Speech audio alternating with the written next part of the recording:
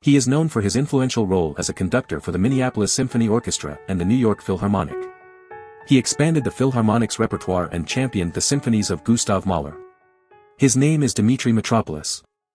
In the realm of classical music, there are few legends as iconic as Dimitri Mitropoulos. Born in Greece in 1896, Mitropoulos began his musical journey at a young age, showing extraordinary talent and passion for conducting.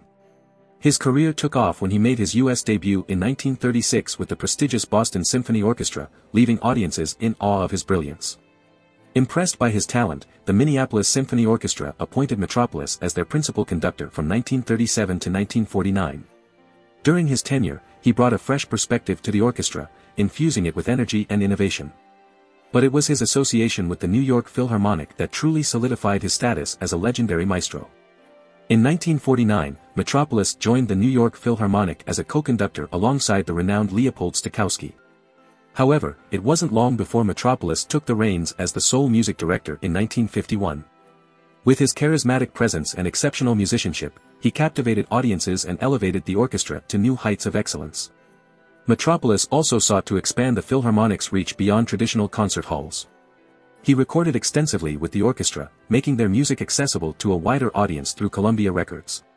He even conducted a week of performances at the Roxy Theatre, a popular movie theater, bridging the gap between classical music and mainstream entertainment. Mitropoulos's impact extended beyond his performances. He was a champion of contemporary composers, commissioning new works that pushed the boundaries of classical music.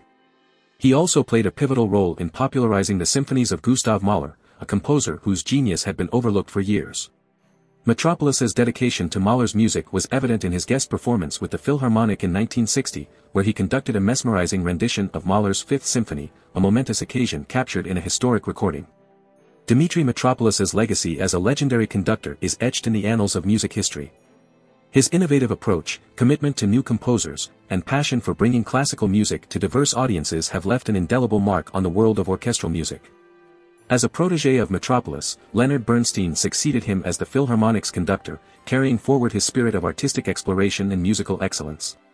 Dimitri Mitropoulos will forever be remembered as a trailblazer who shaped the landscape of classical music and inspired generations of musicians to reach for greatness. In his illustrious career, Dimitri Mitropoulos not only made a name for himself as an orchestral conductor but also left an indelible mark on the world of opera. From his extensive work in Italy to his role as the principal conductor of the Metropolitan Opera, Mitropoulos showcased his musical prowess and dramatic flair.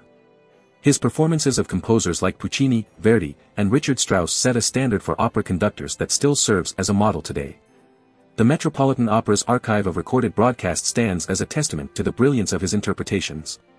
Mitropoulos's collaborations with the New York Philharmonic for Columbia Records yielded a series of remarkable recordings. Among them, a rare complete performance of Alban Berg's Wozik stands out as a testament to his dedication to contemporary works. Sony Classics has since reissued many of these recordings on CD, including his stereo recordings of excerpts from Prokofiev's Romeo and Juliet. During the era of 78 RPM records, Mitropoulos also made notable recordings with the Minneapolis Symphony for RCA Victor. Known for his commitment to contemporary music, Mitropoulos premiered numerous works throughout his career. He introduced American audiences to Shostakovich's 10th Symphony and First Violin Concerto, leaving an indelible mark on the reception of these compositions.